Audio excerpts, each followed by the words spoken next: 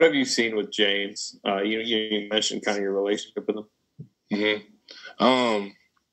I think when you're as talented as he is, it's hard to, I don't even know how to put it in words, but like my way of saying it for him is that he has to be selfishly unselfish. I think setting screens for other people on this team is going to get you shots, and I feel like if everybody had that mindset, we're going to get the shots that we need for this team.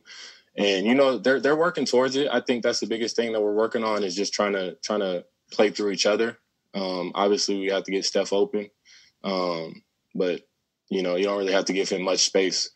But like I said, just screening not only to get the other person open, but to get yourself open is probably the biggest thing that I think is going to help him. He's already able to score the ball in all different types of ways. And, he's super talented. And I just think it's some of the little things. Some guys say when they're forced to be on the sideline that they see some things maybe they wouldn't have on the court. Are you seeing anything with the team right now, anything that might affect how you play with them in the future or anything else that can help them out right now? I don't think I see things differently. I try to look at the game the same way as if I was on the court and, in somebody else's position. But just as far as trying to help, I think it's just trying to coach James through some of the screens and things to get not only himself open, but to get other people open.